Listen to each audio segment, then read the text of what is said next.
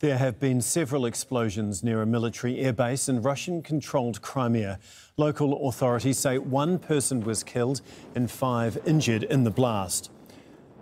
Well, for more on this, let's bring in John Hendren, who is in the Ukrainian capital of Kyiv. John, what more do we know about these explosions in Crimea?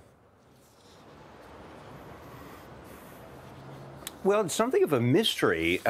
Ukraine says that it is not responsible for those explosions. Russia says that they were an accident, that munitions exploded. But it was a series of explosions. By one report, more than a dozen explosions. So one munition dump would have had to set off many more if that were the case.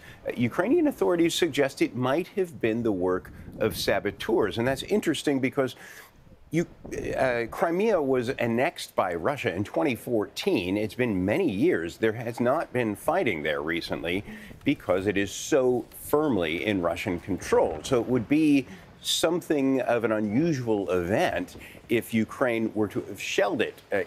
By all accounts, those explosions happened without any kind of sound of a missile strike that occurred beforehand or anything. So it would either be what the Russians say it is, an explosion at a munitions site, or the act of saboteurs, as the Ukrainians say. But in any case, it's something of a mystery in an area where there is not really ongoing fighting in a solidly controlled Russian-controlled area.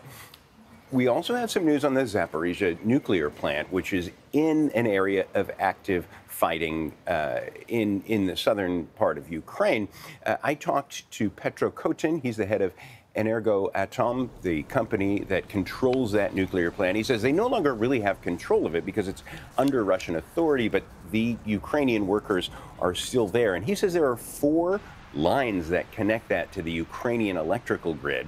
And he says the Russians have severed 3 of those 4 lines. He said it is their intention, in his opinion, to cut the 4th line and then connect it to the Russian nuclear system in Crimea. He says if that happens, it will have to run on diesel generators. And if those diesel generators run out, there is the possibility of a meltdown along the lines of Chernobyl. He says that is an emergent situation, and he wants the International Atomic Energy Agency to go in there, and he wants it to be a demilitarized zone so that that plant can be operated safely outside of the fire that has been going on there.